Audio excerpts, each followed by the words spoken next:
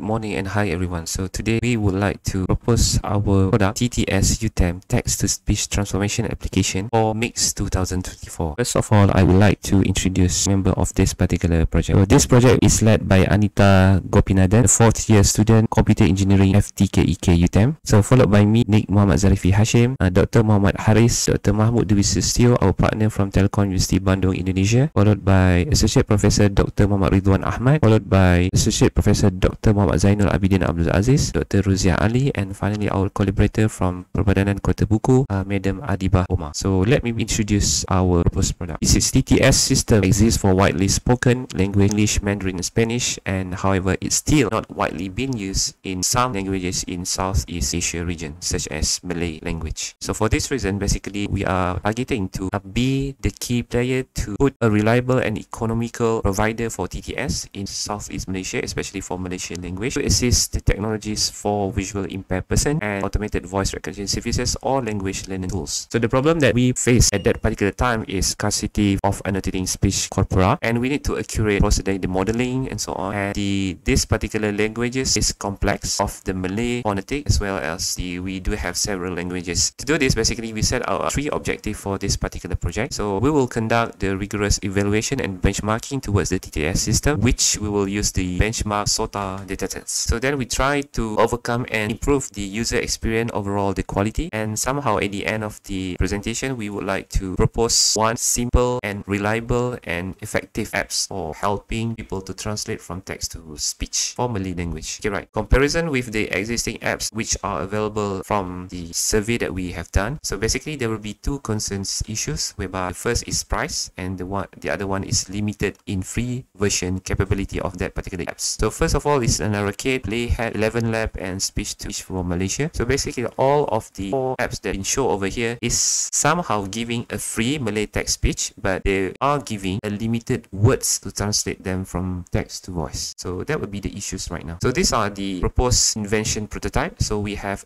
just a clean apps here. Okay, friendly user interface, obviously clean, wide. The apps compute everything in cloud, and the analysis will be conducting real time, and obviously the real output will be present at the bottom of the apps. So these are the way that we do our apps. So we put some text over here, so we submit to the TTS conversion button to going to the cloud, and finally we have the result by speech. So this is the one that we tested, the things that happened in Berita Harian, the yesterday news, and we submit it and we convert it to the audio files. Okay, so speaking of authenticity, novelty, or intellectual properties right now, so the apps is free and freely to be used, open source in Malay, the apps, and here the first systematic and user-friendly apps. So obviously the apps is run via mobiles and anyone can test and utilize the apps free. Okay, so currently the implementation level is at par of level number 3 based on TRL regards to the MOST. So conversion from the text speech in lab currently done for the Malay language to text to the voice. Okay, so we utilize the GTTS, whereby this model is adopted from the Google text to speech. So why we initiated this product? So basically we can see the Indonesia, including the Malaysian language, is the top 20 languages used in the world, whereby the total of the speaker is about 200 million people. Okay,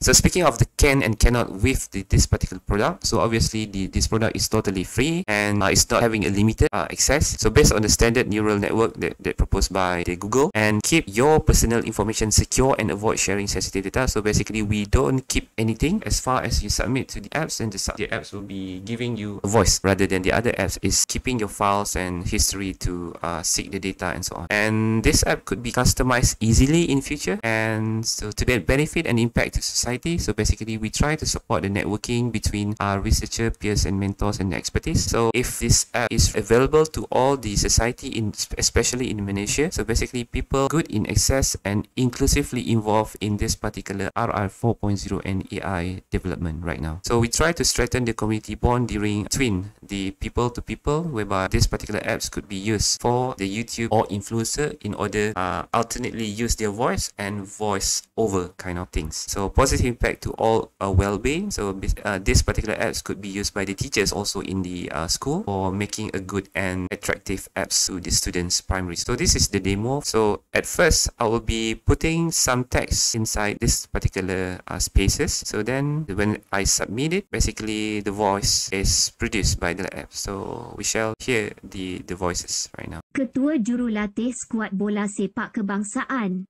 Kim Pan Gon enggan mengulas mengenai keadaan padang Stadium Nasional, Bukit Jalil selepas. Okay, that would be the file that produced by our app. So this is the demo for the desktop-based apps. Eventually, there will be two things, mobiles and desktop apps for TTS-UTeM. So I think that's all for our proposed product. Thank you and have a nice day. Bye.